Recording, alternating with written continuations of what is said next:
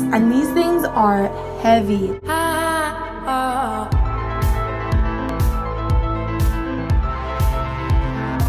fellow flowers, Violet here, and welcome back to my channel. Today I am going to be sharing with you my knife collection. So I had this epiphany, this realization a couple of years back when I was watching The Walking Dead that in the case of an apocalypse, a zombie apocalypse for example, I didn't have much that I could offer in terms of survivability, and so I figured I need to start making myself more valuable in case there's an apocalypse. And so the solution that I found was to take up knife throwing, because maybe someone will want to keep me around a little longer and offer me food if I can throw knives and hunt. I don't know.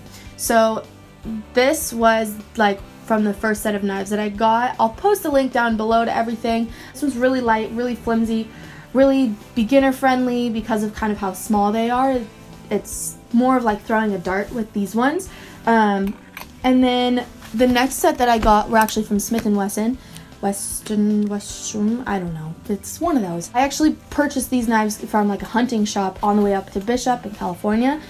And honestly, the shop kind of ripped me off because when I ended up losing those knives after the camping trip that I went on and wanted to buy the same ones, and I found them on Amazon for like way cheaper, and I was way ashamed of myself for even spending as much as I did.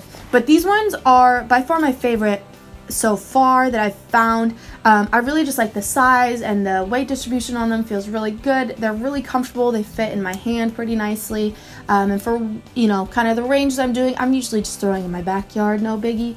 I really like these. These are really fun. I definitely recommend these if you're getting into it. If you want to be more of like a show off, kind of have more fun with it, that's where I think like more of the smaller kind of dart ones come into play. This one, so the next one that I got was these little spider knives. These aren't like daggers. These things are so legit. They're so fun.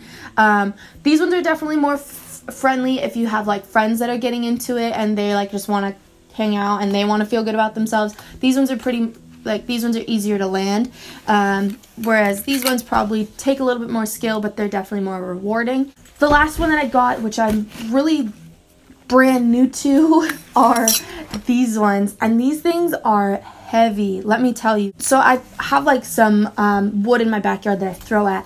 These things will literally like go through the wood and like have made like huge holes in this thing because they're so heavy, and so with the acceleration they just deliver so much more force than do these or do the smaller knives. These ones are really badass and fun to play with, but they are weapons. These are dangerous. So I hope that this kind of gave you a quick overview of just my knives. Maybe this will get you interested in knives. If you are interested in any of these knives that I've shown here below, I'll put them in the description box below for you to check out on Amazon. And there you have it. I hope you guys enjoyed this video. Keep blooming, and I'll see you in the next one. Thanks.